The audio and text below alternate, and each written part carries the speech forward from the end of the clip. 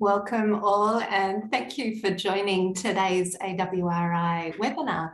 My name is Robin Dixon and I'm a senior viticulturist at the AWRI. So I'm joining you today from Fox Creek Wines, where we are hosting a pruning workshop, so covering all things grapevine trunk diseases. As we gather here for this webinar from lands across Australia and the globe, let us take a moment to reflect on the meaning of place, and in doing so, recognise the various traditional lands on which we do our business today. We acknowledge the elders past, present and emerging of all the land we work and live on, and their ancestral spirits with gratitude and respect. So today I'm joining you from Ghana land. I would also like to acknowledge Wine Australia for providing funding and support for webinars via the AWRI Extension Project. So in this session, we'll look at grapevine viruses and the biosecurity threat they pose to viticulture. If you would like more information about other biosecurity challenges that face our industry, I encourage you to go back and watch the webinar we hosted last year on new findings and implications of latest phylloxera research. And we also had a webinar last year titled Winter Pruning to Increase Longevity of Vines, which also covers grapevine trunk diseases. So if you're particularly interested in grapevine trunk diseases, we have a full webinar planned on the topic for September, so watch out for that. So before we jump in and make a start, a couple of quick reminders to anyone who is new to AWRI webinars. So if you'd like to make a comment or ask a question, click on the Q&A button down below, type in your question and press send, and it will be sent through to us. We'll have the Q&A session at the end of the presentation, but you can ask questions at any time. Also, a reminder that the webinars are recorded and they are made available via the AWRI's YouTube channel. So you just jump on the AWRI website, type in webinars, and it will come up with a list of the webinars for the future and webinars that have been recorded. So for anyone who has just joined, welcome. Today's webinar topic is grapevine viruses, a biosecurity challenge for viticulture. And it's a great pleasure to welcome Dr. Fiona Constable from Agriculture Victoria Research. Fiona leads a microbiology group of Agriculture Victoria Research. She has more than 30 years of experience in plant virology and phytoplasmas of grapevines and other horticultural crops, including ecology, diagnostics, and biosecurity. Her expertise is recognised and highly respected both nationally and globally. If you're ready to go, I'll hand over to you, Fiona. Thanks, Robin. Thanks for the great introduction. I'll just share my screen and share. And so you should be able to see that. So thank you. So I'm going to talk about viruses today. And I'm sure some of you may have heard a bit of this talk before, but I hope you still find it useful. So just to start, it's more than 90 viruses that occur in grapevines worldwide, and the number grows almost annually with the new technologies that we apply to try and characterise the virome of plants. And so in this case, people keep discovering new viruses. And with that, in the past, when I've given this talk, I've often talked about just 10 viruses, but with some of the research work done by Chi Wu for her PhD, she's described a few additional viruses. Most of those viruses that she's found, those new ones, are not significant from a biosecurity point of view. On this slide, you can see here the names of quite a number of viruses that occur in Australia. And the ones with the green arrows are vector-borne and are often associated with serious disease, particularly GVA and the leaf roll viruses. Pinot Gris virus is, the jury's still a bit out about the seriousness of that virus for Australia, but it does cause significant disease overseas. So, and I should mention leaf roll 2 is also really important. We don't find that quite so frequently, but it can also be associated with leaf roll and some other serious problems. So viruses are associated with a number of diseases, and here you can see the list of diseases. So leaf roll disease, which many of you will be familiar with, and you can see disease associated with leaf roll 3. Above, you can see the impact on bunches, on some Cabernet Sauvignon, I think it is, and then the symptoms that appear on a grafted Shiraz grapevine here that I took a photo of, probably in the Yarra Valley. They're also associated with rugose wood complex. So that's what that literally means, is rough wood, and some of the viruses can cause significant pitting and grooving in the trunks of grafted vines or on any vines, susceptible vines, and they are sometimes associated with grafting compatibilities. A lot of work is being done at the moment by Chi Wu for a PhD on Shiraz disease, and you can see the little image over here on the right, where the vines display reddening late into the season. They tend not to harden off and become quite limp, and that reddening in those leaves can stay present for long after the leaves have dropped off other vines. Viruses also cause blotches and mosaics and these other symptoms we see here. And in the case of grapevine Pinot Gris virus, it's associated with leaf mottle and leaf deformation, and you can see some of those symptoms at the bottom on the right. In Pinot Gris, the leaves are quite mottled, and on Tramina, where you can see that the leaves are quite distorted as well. A lot of the viruses can also lead to degeneration and decline of the vine, which is really impactful for production of fruit. It's not just yield, it's also fruit quality. Viruses can impact on things like tannin content and sugar content, and they then lead to that loss of sustainability of productive vineyards. When you've got multiple virus infections, sometimes the problems become even more compounded. So the mixture of viruses can sort of harness greater elements of the vines to cause more significant disease. But on the converse of that is there are some grapevine varieties that are highly tolerant to virus infection. A lot of table grapes seem to be tolerant to leaf roll viruses. Chardonnay is quite tolerant to things like leaf roll 3, but if it were infected with leaf roll 2, you would see a really significant issue. So we do get symptomless infections, but they're very important, those symptomless infections, for the ecology and the way in which disease develops elsewhere in the vineyard in different varieties, because they become a source of virus for further infection. We also know that there's strain variation that impacts the way in which disease expresses on grapevines as well.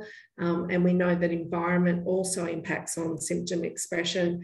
My experience was in 2009 when I had field grafted grapevines in the Yarra Valley, and we had that extreme weather that led to the severe bushfires. And in that year, I didn't see any symptoms, even though I could still detect virus in those vines. There are some of those minor viruses, as I mentioned earlier, that don't seem to cause disease at all, and they're not significant. So some of the significant ones are the leaf roll viruses. You can see symptoms appearing later in the season, so late in summer and early autumn. And on the left-hand side, you can see the range of symptoms that you might see in different varieties and with different virus types or different species. So leaf roll 3 can cause quite significant issues in Cabernet Franc and Cabernet Sauvignon. Leaf roll 1 might be milder in some of these varieties, and you can see some mild symptoms on the Pinot Noir. So that's just really to give you the feel for the range of symptoms. Sometimes we see leaf rolling and it can be quite tight, but other times the leaves don't roll very strongly at all. And as I said earlier, there's a symptom expression is definitely dependent on the species and the strain, whether they're in mixed infections with other grapes and the varieties in the environment. We know that after inoculation, symptoms can take greater than 12 months to appear. So you might not know that you've actually got a virus infection for some time. To really confirm the symptoms, it's really important that you confirm the presence of the virus with a laboratory test. And that's important because these symptoms here can actually, there's other things that look like leaf roll diseases, and unless you've got a keen eye, you really need to confirm it with the test. The important aspect of leaf roll 2 is this grafting compatibility that happens with some very specific rootstocks. I think Freedom is one of those, where you just won't get graft take, or you might get a little bit of graft take, but eventually the vines die. So the rough wood viruses, as we call them, associated, as I said earlier, with their stem grooving and pitting. You can see a little mole pitting here, and Schiral's disease and the grafting compatibilities that I talked about earlier. Grapevine virus A is probably the most important of the viruses that can be associated with the rugose wood diseases. It's definitely associated with Schiral's disease, and I keep talking about Cheese PhD. She's close to the end. And the interesting thing from Cheese PhD seems that there is that specific association to a particular group of strains of grapevine virus A, the group 2 strains versus group 1 and group 3 strains. So that just demonstrates that variability and how important it can be within the viruses and disease expression. Schiral's disease seems to be an Australian and South African disease. It's not really viewed much in other countries.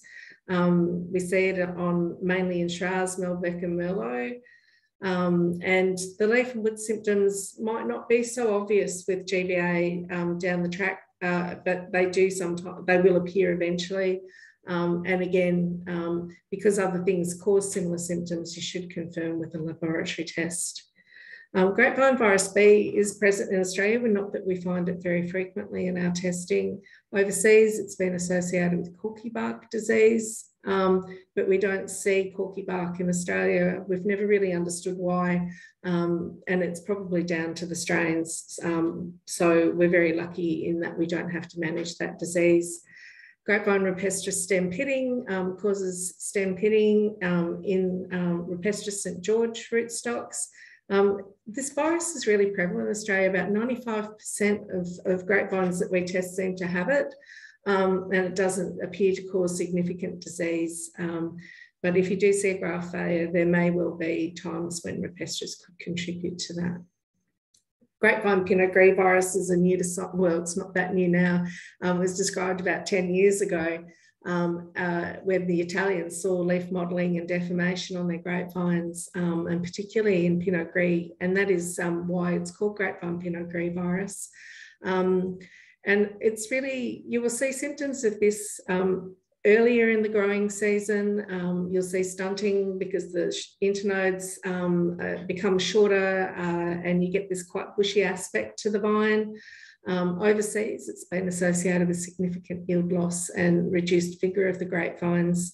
And they did suspect an association between specific strains and disease, but Camille Preet, who's a PhD student working with me, has not seen that association in Australia.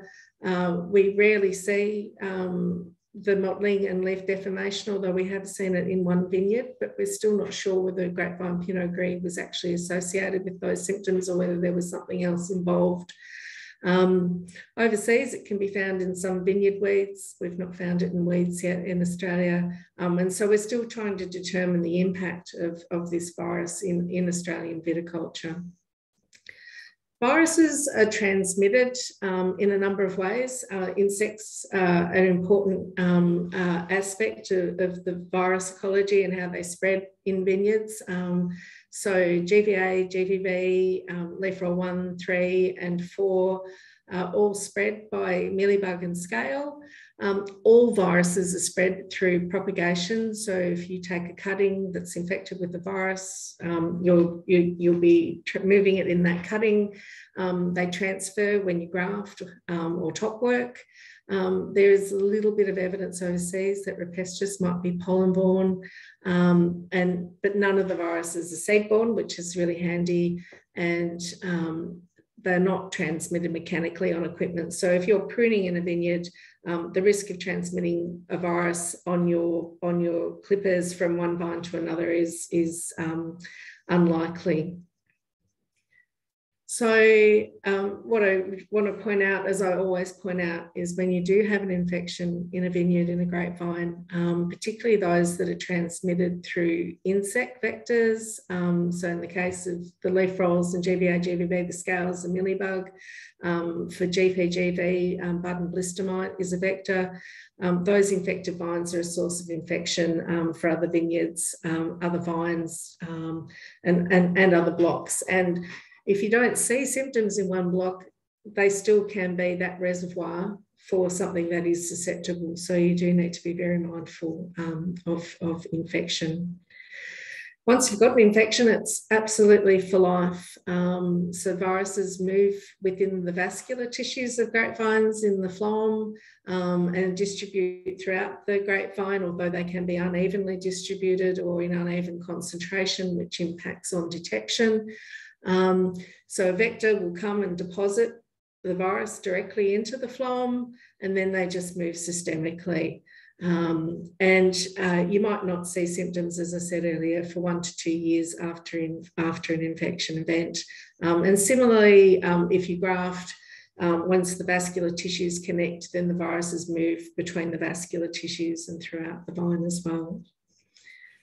This is just some work that we did a few years ago just to show what detection looks like. So we grafted pre-December onto a whole bunch of grapevines. This is for leaf roll 2 on the Shiraz. And we got a little bit of a detection in the first sort of 12 months or so. It was very, very difficult to detect the virus. So only 1 out of 5 grapevines that we inoculated we could detect. But then when we got to the following year, detection improved and then improved throughout. So it's really just to demonstrate how long it can take to be able to reliably detect and find a virus after an infection event. As I said earlier, viruses persist in grapevines. They become a source of infection for other vineyards if they're transmitted by insect vectors.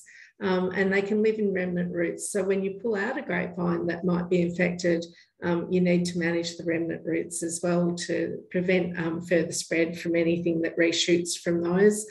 Some of the vectors, particularly mealybugs, can live and feed on those remnant roots. They're subterranean, and also on those emerging leaves once they come up from the ground. And as I said earlier, top working viruses move both ways, either from the rootstock to what you graft on or from what you graft on to the rootstock, and can cause grafting compatibilities. So these are the leaf roll vectors and GVA vectors, mealybug and scale. These are all the vectors that have been reported globally. Those vectors that appear in red on this table have not been recorded in Australia, and that's actually a really good thing because some of the vectors that are reported here, particularly things like Planococcus ficus and Pseudococcus maritimus, the grapevine mealybug and grape mealybug, are actually very efficient vectors, and this is why there tends to be significant issues, particularly with the leaf roll viruses in countries like South Africa, where they can see spread and infection to an entire vineyard within less than 10 years. They're semi-persistent transmission, so what that means is that eventually when the mealybug or scale will actually eventually lose the virus as they sort of shed their skins and sort of grow. But the other side to that is that they can reacquire. There's no strict vector virus species specificity for transmission. So what that means is that any of these mealybug or scale could acquire a leaf roll 1, leaf roll 3, leaf roll 4, or GVA, and then transmit it, although there might be some degree of efficiency difference in the spread. So they're also really adaptable. They live in lots of different climates, but they prefer those cool, warm climates, and temperature impacts their life cycles. So these are probably some of the most important vectors that we see in Australia, and this is just a few images of what you might look for in a vineyard. Mealybugs in particular are important because they have multiple generations per year, so that increases that risk for acquiring a virus and transmitting it. The greater the population you have of a vector, the greater the risk you have for transmission. These are scale. They often only have one generation, but they can have multiple generations. And again, you know, the number of generations can really affect transmission and the volume. I've been in some vineyards where I've seen places crawling with those brown scale that you see on the bottom left, and so you just know that that's a specific risk. The most efficient of the life stages of the mealybug and scale of the crawlers, so they're the ones that can acquire, and they're efficient simply because they move within the vineyards to transmit, whereas once you get to the adults, they tend to stay put and don't move very far. And this again is just the life cycle. I won't go into too great a detail. I love entomology, but I'm not an entomologist. So the number of generations of your vectors are dependent on temperature. So if you get to that right sort of temperature, I guess it's sort of in the high teens, low 20s, then you can increase the number of generations. But once you get to the really hot temperatures, or you get quite cold, then the population growth slows down because you see greater death of the insects. So those sort of mid-range temperatures are really important for transmission and associated to the vector biology. They all overwinter underneath the bark and in cracks in the posts. So if you're looking for mealybug and scale, it's really important to carefully check vines. You might not think you have a problem, but they actually might be sitting underneath areas where you can't see them readily. Some of the mealybugs, as I said earlier, can occur down on the roots as well and can then emerge to transmit. There's no winter dormancy, so if you get the right sort of temperatures, you might still see activity through winter. And as I said earlier, the crawlers transmit viruses more efficiently simply because of the way that they move. And I just want to remind you that after an infection event, symptom expression can take more than one season. So just because you don't see mealybug or scale in a particular year doesn't mean that you haven't got an infection. You have to continually monitor your vineyards to make sure that those symptoms don't occur. This is an example of how mealybug and scales can sort of spread. They tend to go down rows rather than between rows because it's easier to crawl along from one vine to the other. And these are just some examples of brown scale. I'm not sure you can see them very readily, but they do occur. And in this particular vineyard, the person had leaf roll 1, leaf roll 3, leaf roll 4 and GVA, so all of those viruses were spreading. So population densities affect the rate of spread of the viruses. So the more insects you have, so the greater the number of generations, and how many eggs they produce will ultimately affect how quickly transmission occurs. All life stages can acquire and transmit the viruses, but as I keep saying, the crawlers, they're the primary dispersal stage, and that's what makes them most efficient, just because they're so easy to move through a vineyard.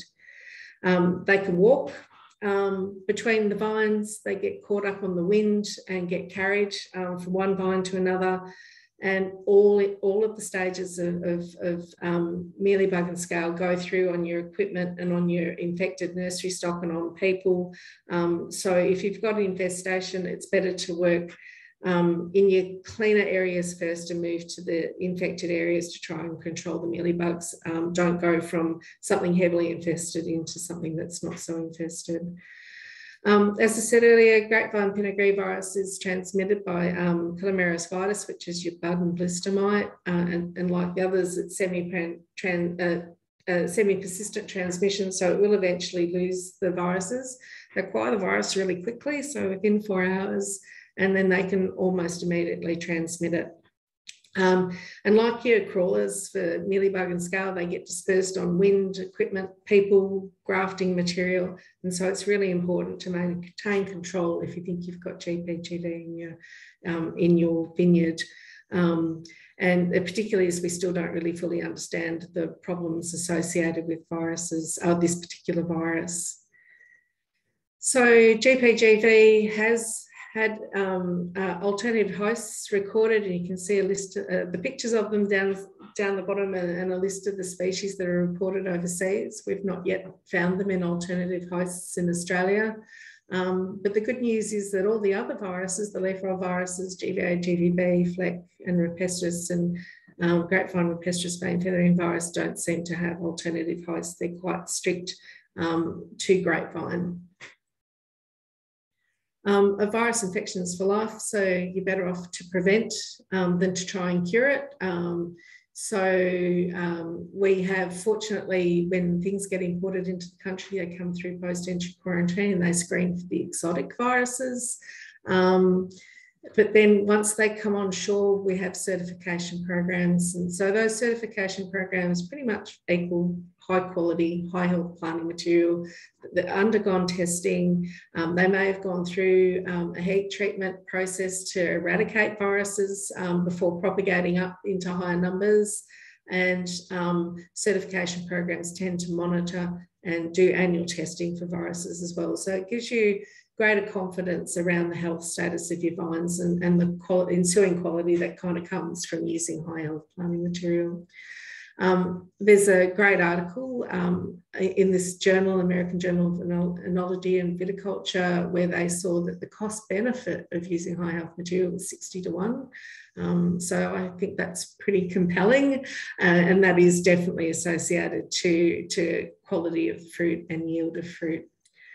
So you should use pathogen tested material when you can get it, and hopefully the important viruses are not detected. You'll probably always find material with Rupestris. It's very hard to eradicate. And as I said earlier, it doesn't seem to cause significant disease, but you certainly would hope to be using material that doesn't have any of the leaf roll viruses or GVA, GVB or Pinot Gris. You need to monitor your vineyards, and if you see visual symptoms, you should definitely do active testing. And you should also be monitoring for vectors to prevent further spread in a vineyard if you think you have an infection. You can remove infected grapevines. There's probably a cost benefit associated with this where, it gets to a point where, is it worthwhile removing grapevines or trying to move forward? Low level of infection. I think New Zealanders have done some work where they've got about a 20% threshold of infected vines where they might remove them and then go forward. We're yet to determine what that threshold would be for Australia. But as I said earlier, once you've got an infected vine, it is a source of infection for others if there's insect vectors, or if you want to take cuttings to propagate. You could control for alternative hosts, but again, we don't really know for GPGV what those might be in Australia yet. And all of this, as I said earlier, get your vines tested if you think you've got virus, because symptom expression can be really influenced by environmental factors. There's other things that look like virus symptoms, and we get symptomless infections. To control insect vectors, you should definitely be regularly monitoring your vineyards for scale, mealybug and mites. And these are just some of the things that you should look for in winter. So you look for that waxy residue and sooty mould, and you need to look under the bark. In spring, keep an eye out for crawlers. They're often found nearer to the crown. And late harvest, you might see egg-sac crawlers, you might see the whole range of different things, particularly where there's multiple generations occurring. And you look into the dense parts of the canopy because they're quite protected in those areas. Ants are often a good indicator of scaly mealybug as well, because they tend to look after the scaly mealybug because they benefit from the honeydew that's produced. So again, it's when you're wanting to control for vectors, you definitely want to make sure you don't have infested planting material. And if you can, easier said than done to minimise contact between plants. But hey, if you can, you should try. Remove infested material when you do have prunings, because that then becomes a source for insects to move around the vineyard as well, and try and control ants. It's really hard to recommend insecticide control, and I'm not someone who can provide really great advice, and you should seek the advice of an agronomist around how to control for insects, but they won't provide complete control, and can impact the beneficial things that are in your vineyard, including your natural enemies that can control other insect pests. So definitely consider whether you should really be applying insect control. It could be useful to use natural enemies. There's lots of little wasps and things that can be brought into control for a lot of mealybug and scale. And yeah, you should have a combined approach where you can try and manage sort of more naturally, but apply insecticides where you need to. And keep monitoring and know where your hotspots are, because you need, once you've got those hotspots under control, you should reduce your risk elsewhere. Good farm hygiene's, it's just good biosecurity for anything, in fact. Just make sure your movement is from areas where there's low or no infestation to high infestation. Make sure people keep, clean boots and equipment and the like, and to prevent that movement of vectors to control for viruses. I keep saying it, a virus infection is for life, and infected grapevines are a source for other vines. If you're going to top work your vines, you definitely need to test, because viruses can impact on graft compatibility. They also might just impact the variety that you graft on top. You need to control vectors, and removing infected vines, as I said earlier, can actually help to control spread of virus in a vineyard. If you do remove a grapevine, try and remove as much of the remnant roots as you can.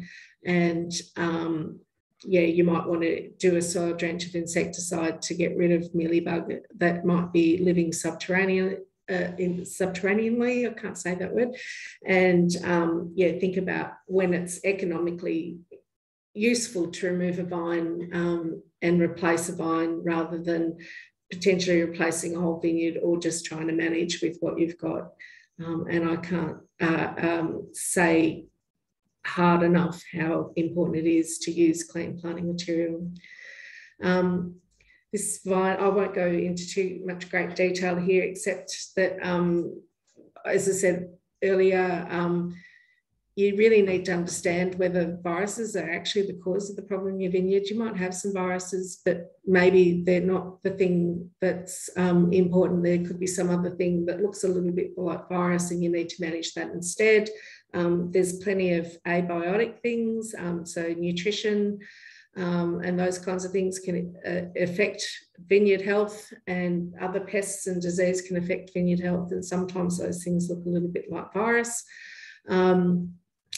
If your varieties aren't seriously affected, they could be a risk to other vineyards, but then they might not be. So I think, it is really important to sort of assess whether, say a Chardonnay vineyard infected with leaf roll 1, is it going to be impactful to the vines next door, or is it isolated? And maybe if it is a bit more isolated, perhaps you can manage with that. And so that's a business decision for you guys. Low-level virus and infection, as I said earlier, you could think about removing vines. You definitely need to test neighbouring vines, just to make sure that, as I said, that symptom expression takes longer than 12 months, so they might already be infected, and just keep monitoring for disease. So as I said earlier, in New Zealand, they have a 20% virus incidence threshold for replanting a whole vineyard. In Australia, it might not be, that might not be the threshold. And again, that, as I said, it needs to be explored in Australia as to what's really the benefit of when you might replace or replant a vineyard. These are some of your lookalike diseases. So nutrient deficiencies and herbicides can look a lot like virus. So you see down at the bottom, there's chlorosulfuron damage, which looks a lot like grapevine Pinot Gris virus. There's some little phomopsis spots and leaf distortion on the bottom left, and you might think that that looks a bit like Pinot Gris. Potassium deficiency can look a lot like leaf roll.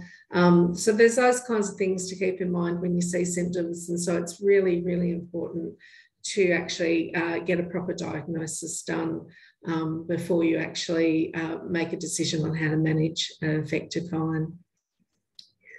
How to sample. This is kind of a sampling strategy. Take a minimum of 2 shoots per vine, one from each side of the trunk.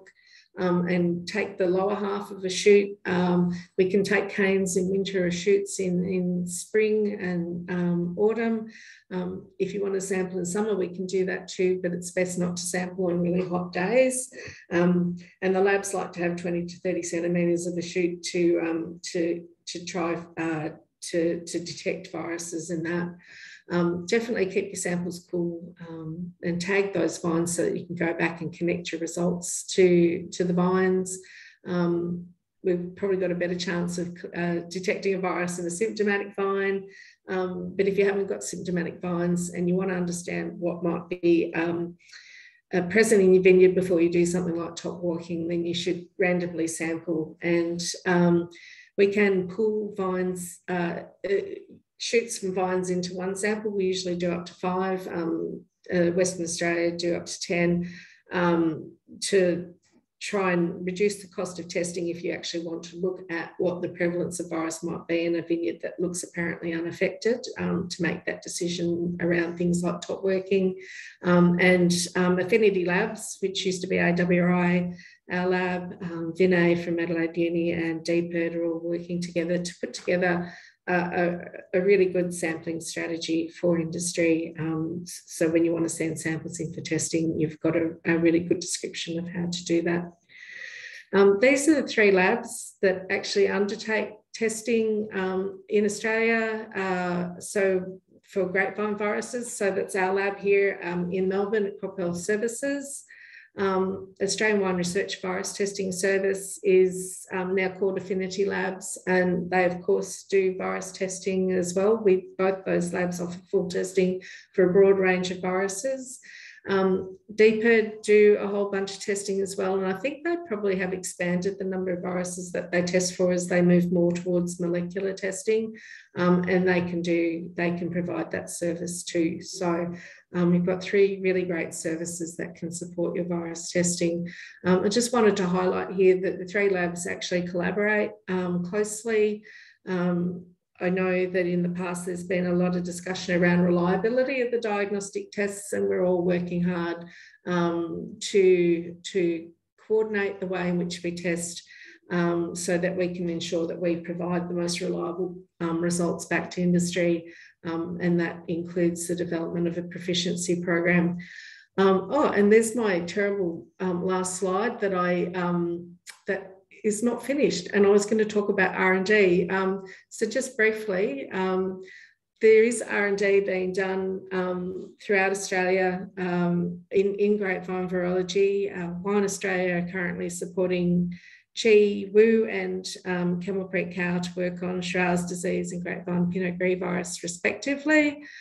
We've also Vinay Pagay has been doing some work for hyperspectral imaging for detection of viruses in that way, and that may end up being a really great triage tool for detecting infection, particularly for red varieties, to sort of help, the vine improvement programs, for example, to sort of hone in on an area where they may need to test for a hotspot of virus, for example. The Rural R&D for Profit, which was federal government funding, along with various funding partners and their partners. So that would be things like Wine Australia and Hort Innovation, and state government agencies. We have a boosting diagnostics project, and within that project, we're currently testing for, we're developing surge capacity testing for grapevine red blotch virus, and we've developed a national diagnostic protocol. Grapevine red blotch virus is exotic and a high priority pest that causes significant damage overseas in the US, and the symptoms look just like leaf roll virus.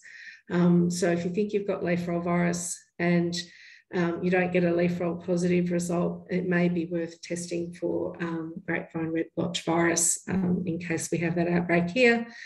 Other R&D through that Rural R&D for Profit program is also with DPIRD in Western Australia. So the Diagnostic Laboratory Services is supported by Monica Kehoe, and she's actually undertaking R&D activity to look at nanopore sequencing. So it's a high throughput sequencing that allows you to sequence everything in a sample, and she is applying that to grapevines to improve detection of viruses, and that's something that perhaps all the labs will be able to pick up down the track to improve detection. And with that, I think I'll stop because I could talk the leg off the chair, and I'm happy to take some questions. Wonderful. Thank you, Fiona. That was jam-packed with so much amazing information. Thank you. So we've got a few questions that have started coming through. If anyone does have any questions, I encourage you to jump on the Q&A section down below and type in your question. So the first question for you, Fiona, is if a mealybug picks up the virus, how does it spread it? So is it through walking, flying, and how far can the infected bugs go? So it's usually so when it happens is the insect will feed on the vascular tissues on the phloem. That's what they like to get their nutrition from, and they pick up the virus while they're feeding, and then they become infected for a reasonable period of time until they kind of sort of shed and emerge into the next stage of their life, and through that they can either walk from one vine to another. This is particularly for the crawlers or the juvenile sort of stages. And then they feed on another grapevine and they spit that virus back into that grapevine. So that's a slow sort of spread. But you also will see that they get picked up on the wind, so they can actually be transported a reasonable distance on the wind. I don't know how far that would be, but it could be quite a while. And of course, on your clothes, on your equipment, and you could be taking them from one block to another, or through the block, or wherever that might be. So yeah, that's kind of how that happens. Yeah, so I think in New Zealand they showed that they could move significant distances, like 100 meters either way, and I think that comment you made about machinery is really critical as well. So if you're moving from an infected block to a block that's clean, really thoroughly cleaning down your equipment, particularly harvesters, is really critical. So thank you for that. I just wanted to make a note, Biosecurity Tasmania also does testing for grapevine viruses and recently ran a screen through Tasmania. That's good. I didn't realise Ellen was doing it. So I know Alison. I'm sure it was Alison who was doing that. So that's really great that they're doing that. Wonderful. So thank you for that information. A question from Adrian. What are the biological control agents for scale and mealybug? That's not my area of expertise, so I can't answer that one. No worries. So we ran a workshop in Sunraysia last week, and we were lucky enough to have Linda Thompson speaking, and also Vaughan Bell from New Zealand speaking. So they both have done a lot of research in this area, particularly Linda on biological control agents. But one predator that they spoke about was the mealybug destroyer, the Cryptolemus. It's a ladybird that's really good at keeping mealybug controlling mealybug. But what Vaughan did mention was that they really need high populations of mealybug to sustain their populations within a vineyard. So his take home was really that parasitoids, so parasitic wasps, are really good tools to be able to use in the vineyard for biological control. But we know that these parasitoids are really affected by high sulfur rates, so anything over 400 grams per 100 litres, and also other insecticides, but also encouraging biodiversity in the vineyard. So planting flowering species is going to start attracting these biological control agents. So that's such a great question, Adrian.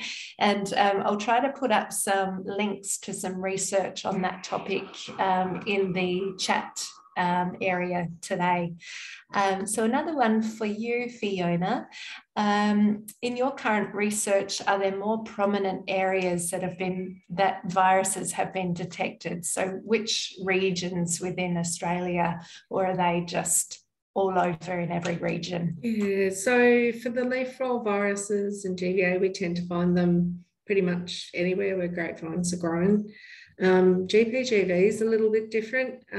So there's a real hot spot for GPGV around the Sunraysia area, although we've found it in other regions in South Australia and Victoria. But yeah, for New South Wales, that sort of border region up there around Sunraysia and Victoria is where they tend to be really prevalent.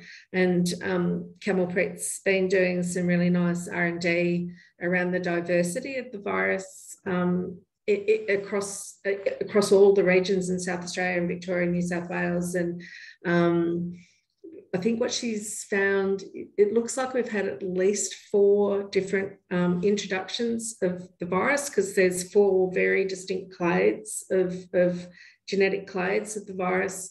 And what we see in the Adelaide Hills is quite distinct from what we see in Sunraysia and some other areas. So it's really, we see more strains in Sunraysia, but yeah, it's quite distinct. So it's really interesting stuff that might help us to sort of track and figure out how to manage the viruses down the track.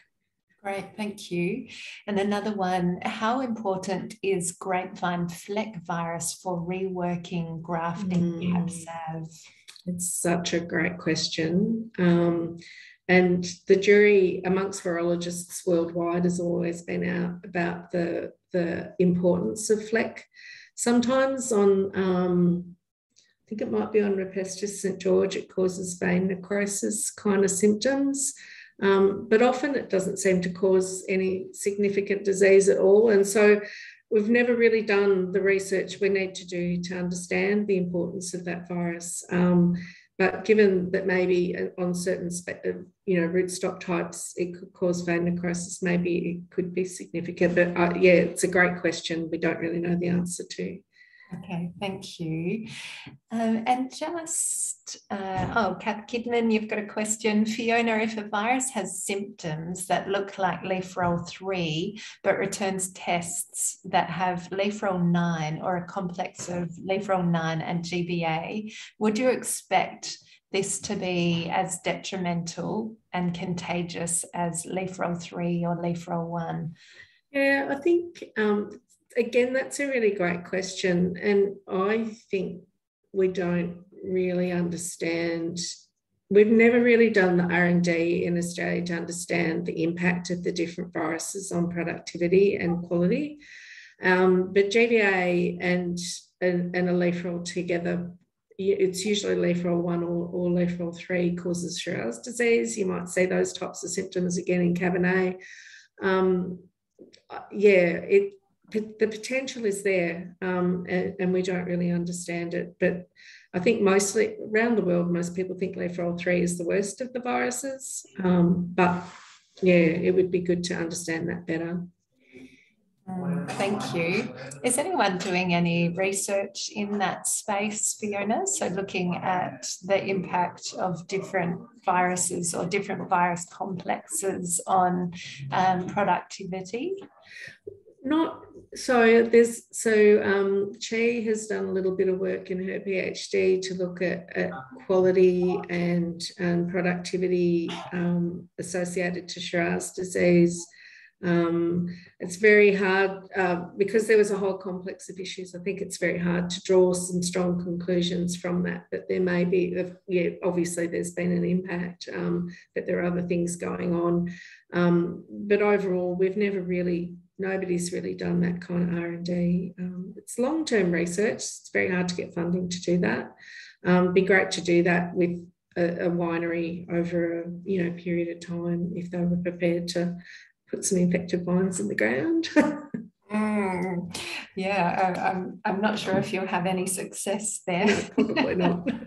Yeah. So I guess that highlights a real question for the industry. What do they do when they do have these virus complexes in the vineyard? So leaf roll 9 and GVA.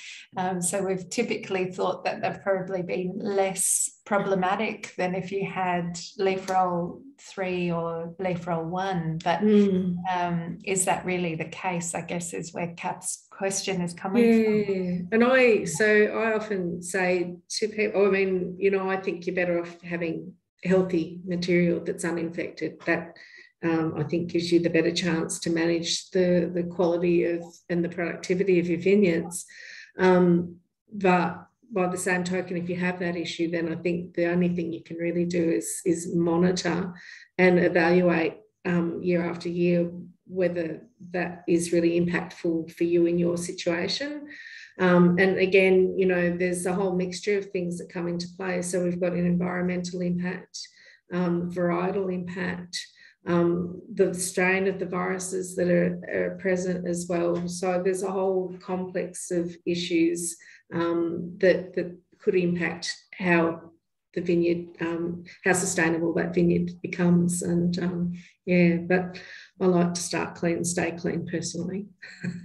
I guess following on from the comment you made about biosecurity earlier, if you are choosing to leave that GVA infected block in the vineyard, then making sure that you're not spreading vectors from that block to a neighbouring block, which may have a different set of viruses in it. And combining GVA and leaf roll 3, we know causes Shiraz disease, which has a huge impact. So that biosecurity is really critical. It is. And, it's almost, if you're working in one block, well, definitely don't go into a block that is clean. You might not actually want to it might be impractical, but you might not want to move even between blocks on the same day until you've fully washed down your equipment, you've cleaned your boots and your equipment, all of that sort of stuff. So if you're moving between places, good biosecurity practice about keeping things clean is super critical. Okay, thank you. Another question for you. How do you ensure new planting material is virus-free? I'm aware of buying through certified nurseries, but what testing is done at their end to avoid virus material being planted? Yeah, that's also a great question. The testing done by nursery is really up to the nursery to undertake any testing. You hope that they will have sourced their material through those vine improvement programs where they do annual testing of blocks and and monitor regularly, and you'd hope that your nursery is also monitoring regularly as well. But I can't speak for the different nurseries and what level of testing they do, but the certification programs certainly do testing, seed vine improvement programs regularly. So that's a good place to start, making sure that they come from there. Great, thank you, Fiona. And just on that topic, One Australia is funding a project looking at a grapevine certification standard. I think Nick Dry, I know Nick Dry is running that. So hopefully there'll be more rigour around that process in the not too distant future. Yes, yeah, I agree. It'd be really great to have a good standard that everybody's able to achieve. Yeah. Yes, yeah. So just on testing, so we know that environmental conditions favour different environmental conditions favour virus expression, but do weather conditions affect the virus titer? So hot, warm temperatures, and do you have to be careful about when you test or collect samples for testing? Absolutely. So viruses don't replicate well when it's hot, particularly once it gets above 38 degrees. And if you have prolonged hot weather, that can really slow down that replication. They actually prefer to replicate at milder temperatures generally. And that's the whole premise behind heat therapy for virus eradication. We grow plants at high temperatures for a long period of time, and the virus doesn't replicate. The plant slowly grows away from that infection point, and you can take a little bit of tissue and propagate it up in tissue culture to produce a virus-free plant. So hot temperatures will really slow down virus replication. So in the middle of summer when it's stinking hot, I probably wouldn't be testing. But we know we can detect viruses most of the time throughout the year. And you can take, sort of mid-spring growth and find virus in that. We can test dormant canes and we can test in autumn. And I think, from a propagation point of view for nurseries and vine improvements, if they're actually testing their vines earlier, it's actually really good because they're not that rushed to take cuttings at that point in time. And then for growers, we'll try and test at any time of the year, but just don't do it on hot days, basically. Okay. And does that follow through to how you handle the sample from the time you've collected it to the time it gets to the lab? Is keeping it cool essential? You definitely have to keep the samples cool. If you don't keep the samples cool, they degrade. And then as they degrade, everything kind of, they get a bit mushy, and you can't extract anything useful out of those to detect viruses. We use molecular methods where we're looking for the DNA or the RNA of the virus, and that degrades pretty quickly. The viruses and the virus particles in the DNA will degrade pretty quickly if the samples are not in good condition. And then all these inhibitory compounds come out that affect the test as well. Okay, great, thank you. So be careful about when you sample and how you handle the sample once you've collected it. And so we've got a really interesting question from, or more comment from Richard Smart. I see more trunk disease damage and effect than virus disease in new Yarra Valley vineyards. Any comment? So he thinks trunk disease has a bigger impact than virus right now. Any thoughts on that? Yeah, I've talked to Richard about this before, and he's very passionate about trunk disease occurring in the Yarra Valley. I don't work on trunk disease, so I'm not in a position to sort of comment on the prevalence of the disease there. I think all diseases can be quite impactful, and you're at a trunk disease workshop there, so and so clearly that is one of the very many diseases that can affect productivity in your vineyard. And so again, making sure that you're getting high quality planting material to establish your vineyard, whether you're looking for viruses or trunk diseases or anything else, is really critical in terms of that vineyard sustainability and productivity. Great. And as I mentioned at the start, we have got a webinar planned that will focus on trunk diseases in September. I think it's the 15th of September. So we've got Reggie and from CSU and Mark Cisnowski from SARDI running that webinar for us. So that certainly will be covered. Just going back to the biological control of the vectors, Fiona. I know this isn't your area of expertise, but I just wondered if you had any thoughts on using, so in New Zealand, Vaughan and his team have been looking at the concept of using cover crops in the vineyard, not just to attract beneficial insects to help control the scale and mealybug, but to, he calls it, decouple the vectors from the grapevines. So planting something that the vectors prefer more than the grapevine, because in reality, the grapevine is not the preferred food source for mealybugs and scale. There are other plants that they like more, such as clover. So is the concept feasible that you could plant clover in a vineyard to attract the mealybug and scale to those plants and keep them off of the grapevines? What do you think of that as a control strategy? Yeah, look, you know, it may have some merit for sure, and they talk a lot. I've heard about those sort of push-pull strategies in other scenarios as well, where you plant that thing that attracts the vectors away and keeps them there. And it would be really interesting to test. I think I think it needs to be tested. But yeah, it's definitely a possibility. And then the benefit of having a good cover crop means it's really great for your soil structures and stuff like that. And so, you know, yeah, rather than having a bare earth policy or whatever, just having some really good things in there that are, you know, have a greater benefit than just the vectors would be a good thing, I think. Wonderful.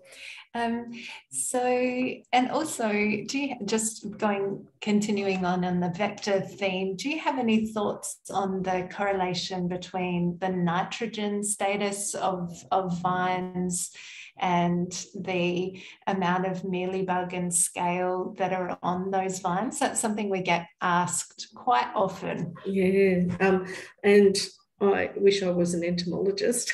Yep. And again, it's not something I can answer. I don't know the answer to that.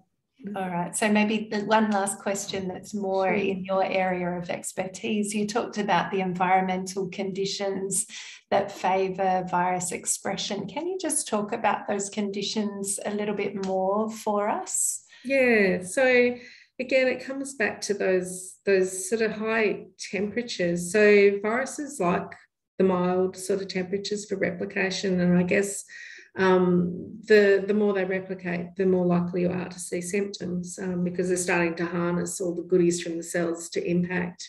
You know, that then leads to the impact of symptom expression, and you know that is a plant response to an infection.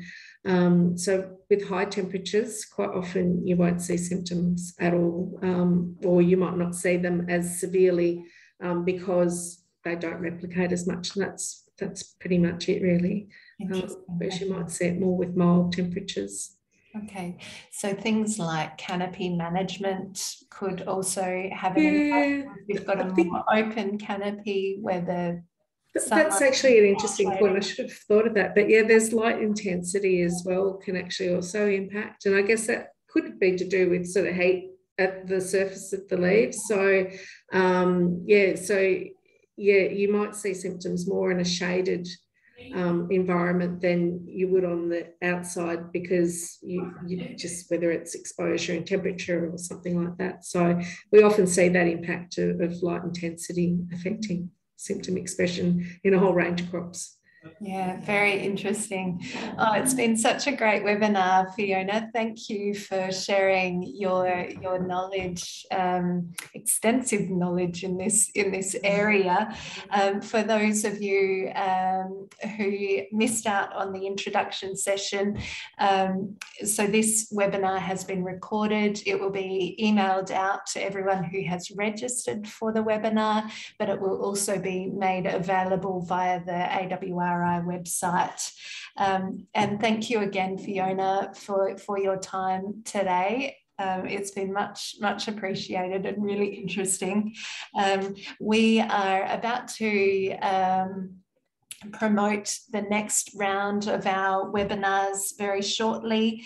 So the next one is scheduled for the 11th of August, and it's on Sustainable Wine Growing Australia, giving you an update.